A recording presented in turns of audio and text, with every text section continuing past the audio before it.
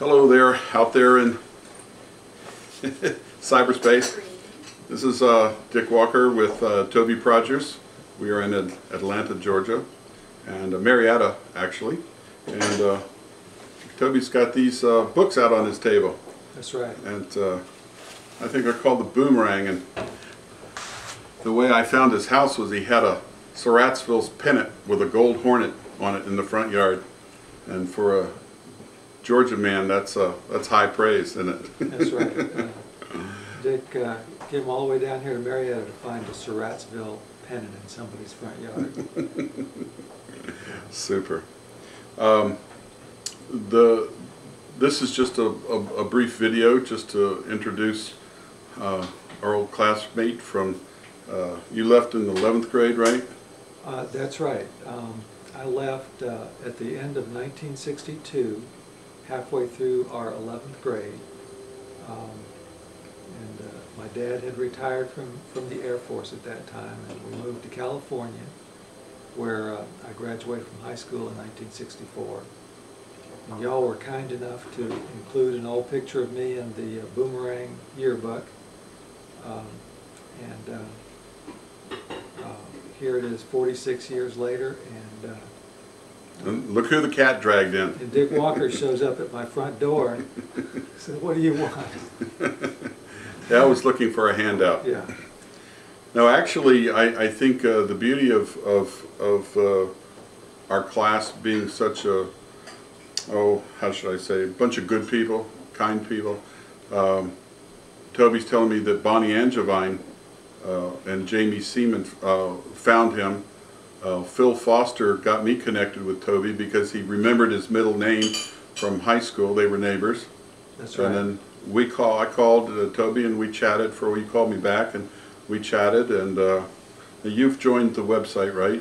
That's right. You've joined, and right. And now we're going to have a video and some pictures. And pretty soon we're going to ask Cindy, Toby's lovely wife, to come and sit down with him and say hello to you, so you can see what a lucky guy he is. So you've been a judge how long? Almost 13 years. 13 years. And you've ran opposed how many times? Well, I was initially appointed in 1995, and I've run unopposed ever since. Very fortunate. It's knock on wood for Toby. That's right. This is my election year, and if I can get one vote, I'm in. All right. Unopposed, so. Super. Well, Toby and Cindy have been kind enough to invite my friend Judy and myself out to dinner. We went to the town square in Marietta, have a wonderful dinner. And we're back at the Toby's Hacienda, and we're about to have some dessert and coffee. And what else? No dancing girls, right? No. We're just going to sort of catch up a little bit more, and had a great time. I want to tell you that I really appreciate, Dick, what you've done, and this is just so exciting. I mean, the Saratsville days were a very important part of my life, of our lives. When we were growing up, we were going through the teenage years, the great transformation in the early 60s, and to reconnect with those times and these people is just an extraordinary experience. I will say this, when Dick showed up at our front door today, he looked just like he did back in 1962, the last time I saw him. Very slim, very slim. That's right.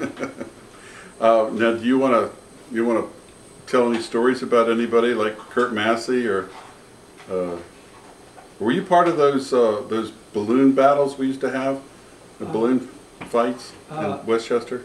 I don't think so. I don't think I was. I don't remember those. Or maybe I'll say like those TV commercials. I do not recall that. I see. I see. So, now, are you slated to get your own TV judge show? I don't think so. No? Anytime soon. Anytime soon. Did you ever have to, were you ever cajoled into climbing the Westchester Water Tower? No, I never did that either. You didn't? No. Well, See, Mac McConnell's a juvenile delinquent now because of Phil Foster. He did that. well, I can understand. I guess I got out of there just in time. We were still abiding by the rules when I lived there. Now you were telling me Mac McConnell is kind of a shady character now, right? He's in the stock market or something like that, day trader. Was I telling you that? Very good. Mac McConnell, I guess maybe he's mentioned this. He and I have seen each other a couple of times in the last 46 years, but the last time we ran into each other was in Athens, Georgia, when our daughters, coincidentally, were graduating magna cum laude from the same school at the University of Georgia. And he was sitting in front of you with his white hair showing off in the light. That's right. I noticed this guy with this white hair, and I said, "How annoying is that?" It turned out to be Mac McConnell, and I saw some things that he wrote about me, how he described what I looked like on your website. And I can only say he just misspoke. That's all I can say. He just misspoke. But it was a great experience running into him and meeting his family, and that took us back too. That was a great event. Well, I'm just glad he got out of law. That's the most important thing to say. Yeah. Well, folks, you've heard the rest of the story. Now, if you want to see the history, you go back to this book here. That's right. Next, we'll ask Cindy to come over and sit down and say hello. All right. Just hang on a second, I'll turn it off.